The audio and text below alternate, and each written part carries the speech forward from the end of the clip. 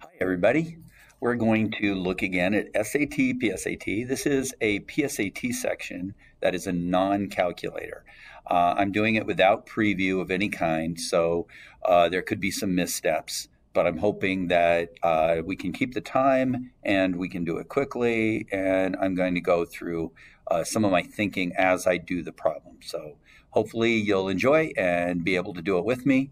I believe this is a 2017 PSAT section, but I'll give you the date and put it in the description. Anyway, here we go. So the first one is obviously a system of equations, and there are 214 tickets in all. That means that the full price plus the reduced price has to be 214. Well, sorry, F plus R has to be 214. F represents the number of full, R represents the number of reduced. This one, the total cost is $21.45. So this is a possibility, this is a possibility, and this one is not. Now I'm out of these two, I would guess that full price is probably $11 and reduced price is $8.25. So that's going to be B, and I'm going to move on. I like to put a little check mark to mean that I should come back and double check it, but it looks good to me. Number two, we've got 4m plus 2 equals 42. What is 2m plus 1? Divide everything by 2. Divide by 2, divide by 2, divide by 2, and we get 21. 2m plus 1 equals 21. This is a trick. I'm solving for an expression instead of an m. What most people would do is solve for the m and get 20, and then they would solve for m and get 10, and then they would substitute it back in. But it works either way, of course. Number three, let's see. Somebody wrote this on here. I don't know why. All right, we've got 2x squared minus 4 equals x squared. Subtract the x squared, add the 4. However you want to do it, you get x squared equals 4. And it says, which of the following is a solution? It's not the only solution. You could also have -2. But there it is. Done. I would say that's absolutely for sure. Number 4, city transit system bus rides cost $2 each and subway costs $3. She spent no more than 56. No more than means that it's less than or equal to 56. And that is 2s plus, subway rides cost $3 and bus tickets cost $2. 2b is less than or equal to 56. And it says b plus s, s plus b has to be at least 20 bus rides. Wait a minute. Okay. And she paid for at least 20 bus rides. So b has to be greater than or equal to 20. And so what is the greatest number? So 20 is the least number of bus rides. So 20 is the least number of bus rides. And we're going to have to solve this. We subtract the 40, and we get 3s has to be less than or equal to. When I subtract 40, it's 16. So divide by 3, and s has to be less than or equal to 5.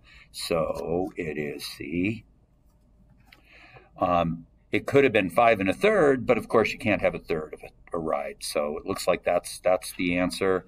A little bit slow, but there it is. This one is a trick you have to watch out for. They will always have one of these. Notice that subtraction is going to give you problems. What I do is I think of it as a -2 that gets distributed. Be very careful. That is going to be, z squared minus 10z. And then we're going to distribute the -2. That's minus 28z minus 12. And so then we have to get the equivalent expression. Looks like minus 38z minus 12. And there it is, C. And we're moving on. Notice that I work very quickly. I'm trying to spend less than a minute on each problem. Hopefully you can see it. I'm going to hit my autofocus just to make sure it's nice and focused. There, that should be good. The equation above gives the total monthly price P in dollars for using an online gaming service. The total monthly price consists of a flat monthly fee, which is the $5, and the $1.20. What is the value of X? And this is each game. That is the number of games, because each one costs $1.20, and there's a $5 flat monthly fee. You need to be able to interpret these things. The $5 is what you start paying, and then you pay $1.20 per game, and the charge in dollars per playing X games. That's not true. The number of months, nope. The flat monthly fee, nope. The number of games is A. A lot of people are going to get, watch out for that distractor B. It is not the charge in dollars for playing X games. $1.20X is the charge for X games. Anyway, there it is. Oh, we want to solve for T. They told us we've got a formula, and we're going to solve for T. The first thing is to get rid of the M, because I want T by itself. So I'm going to multiply by M on both sides. And then I'm going to take and divide by L. So I have mv squared is equal to LT, and I want to get T by itself, so I'm dividing by L. mv squared divided by L is A, and we're moving on. Number 8, let's see. Looks like we have a system here, and it says there are two solutions to the system. What is the value of y1 plus y2? Wow, that's interesting. Okay, there are two solutions to this thing. It says that y plus x plus 1 equals 0. So I'm going to subtract x and subtract 1. So y equals negative x minus 1. Now I'm going to take this and substitute it. And I get negative x minus 1 is equal to x squared plus 2x plus 1. I'm going to add the 1 to both sides, and I'm going to add the x. Now, normally I would just do it and I wouldn't write it out, but I wanted to show it to you. Now I end up with x squared plus 3x plus 2 equals 0. Now we want to get our two x values, and then we still have to change them to y values, and then we still have to add them. This is a kind of a hard problem. You're going to have to factor this into its two parts, and we have a product of 2 and a sum of 3, so we're talking about x plus 1, x plus 2, and our two x's are negative 1 and negative 2. But that's not our two y's. Our y values are take this and stick it in here. That double negative makes it a positive 1 minus 1 is 0. And the negative 2, when you put it in, gives you 2 minus 1, which is 1. And there's your answer D. Long problem. There's a lot going on there. I'm sure there's something faster that you could do, but there it is. To use substitution to solve the system, found the two x's, substituted them in, and found the two y's, and then I added them together. Woof. All right, looks like we have a parabola, and we've got a function, and it's a parabola. It's going through 0, 3, so it looks like it's y equals x squared plus 3. That's what it looks like. Now it says, there it is, x squared plus 3, they told me.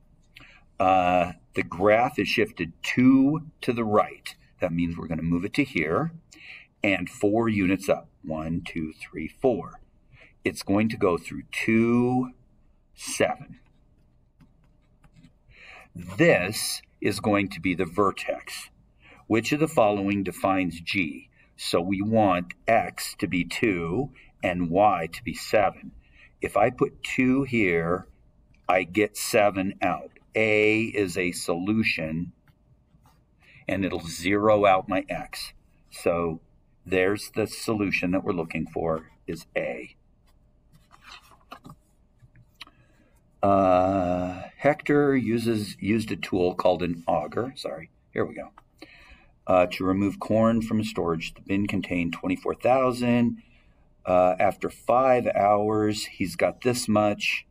If the auger continues to remove at that rate. So we're looking for rate of change, and we started with 0, 24,000, and we ended up with 5, 19,350. And remember, this one doesn't have a calculator, so could be a problem here. Let's take a look. After 5 hours, what is the total number of hours? Well, I've been using the auger when 12,840 bushels of corn remain. Wow, this is a tough one. Okay, so you've got to get your slope, which is the rate of change. So we have to look at the difference in the y's. When I subtract this, I am going to get, looks like 4,650 divided by 5. And 5 goes in there, 930. Looks like it's doing 930.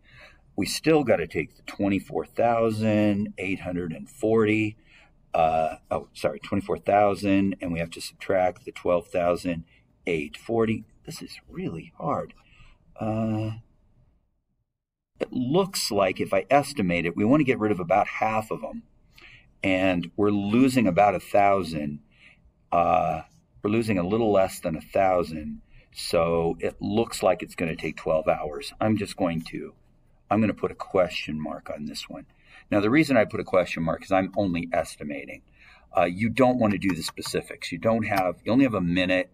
I could do the subtraction. I could do the division, but I'm going to guess it's going to be 12. Let's move along. The population P of a certain city Y years after the last sentence is modeled below. Okay, this is an exponential function, and this is the population.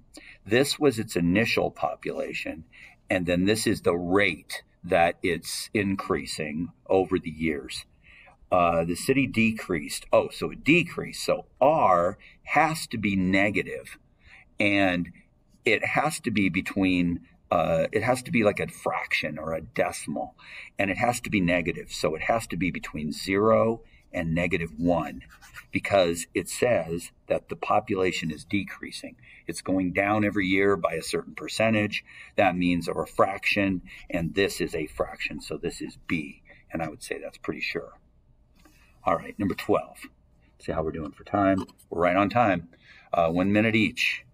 A is equal to C plus D. Which of the following is equivalent to this? Interesting. Okay. My guess is that they're going to want to take out the C plus D somehow. Let's see if we can find a way to do it. Nope. Here's the deal. This is tough. Can we factor this thing? Doesn't look like it. Wow, that's weird. Oh, there we go. Okay. We want this. And so I'm thinking that if A is equal to C plus D, then if I take a negative A, it's going to be X minus C minus D. And if I square this, I'm going to get, I'm thinking it's this one right here, because that's going to give me my X squared. It's going to give me a plus C squared. Shoot, that's not it. Nope, that's not going to work. It's not that one. Let's see. Plus A is definitely out. This one is definitely out because that's going to give me X squared minus A squared. Oh, wait. There it is. You see, this is a perfect square of this, and with the negative put into it. So if I look at this thing squared is C squared plus 2CD plus D squared. And this is the negative of that. So it's this guy right here. Very tricky. A lot of stuff going on in there. If you're not sure what I did, it looked good, but then when I multiplied it, I got a positive C squared. Anyway, a lot of stuff going on there. Let's move on. Carol purchased 45 ceramic figures from an online store. The online store charged D plus $5 per figure for the first 30 and D dollars per figure for each figure in excess of 30. Okay, so she charges an extra $5 for the first 30 figurines, so it costs an extra $150. That's the extra fee.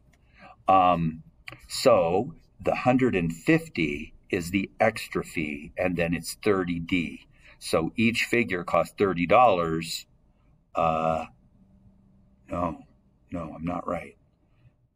Purchased 45. first 30. 30D is the price plus the 150 plus another 15. So it's going to be this one because she has to buy 45 of them for D dollars plus the 150 extra fee. So this is the trick right here because there's an extra 15D. If you like, you can say it's 30 times D plus 5 plus 15D. And when you add that together, of course, you get this. Anyway, there it is. So this one's D. Okay, we're getting there, and we're in 15 minutes. Keeping up pretty close. What is the length of PQ? This is a 30, 60, 90 triangle. Remember that this is a special triangle where this is equilateral, and this is half of an equilateral triangle where this is 4 and this is 4 root 3. This is a memorization situation right here. And what is the length of PQ? It happens to be exactly 4. The equation y equals mx plus b, where m and b are constants, is graphed. The line contains these points. What is the value of m? So they just want the slope. So take 40 minus 0 over 0 minus negative 20. Got to watch out for that double negative. That ends up being 2. And you put it in your deal. Number 16 is a radical. This is the 5th root of x cubed, which of course is the same as x to the 3/5 power. And x is greater than 1. What is the value of a? This is important because it can't be 0 because then it wouldn't work. And it certainly can't be, well, it could be negative actually. But it says it's greater than 1. But it's still, what's the value of a? It's just if you know how to write your exponentials. And it's to the 3/5 power. So it's 3 over 5. I would write it as a fraction rather than a decimal. It just makes more sense. Last one. Solution of the system. What is the value of x times y? Well, we're going to subtract. I'm going to multiply the whole top equation, by -1. Let me see if I can get this autofocused for you. There we go. And we're going to add it together. So I'm going to end up with 2x. This is going to eliminate the y's, and this is going to be 8. So x is equal to 4, not my answer. X plus y equals 9, so y is equal to 5. And we multiply them, we get 20. And we are done. And we did it in 17 minutes.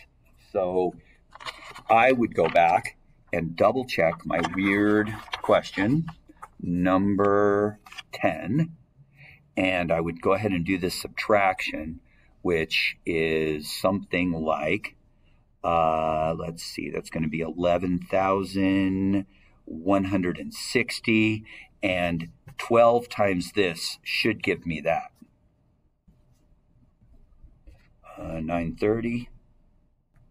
That's 9,300 plus 1,860. And I get 11,160. Ta-da! I am absolutely positive that is the correct answer. There you go. Hopefully it makes sense to you. If you have any questions, please send them in the comments, and I will go in depth on any of the problems and explain them in the response. So hopefully you got it, and we are going to see if I can get this thing paused here.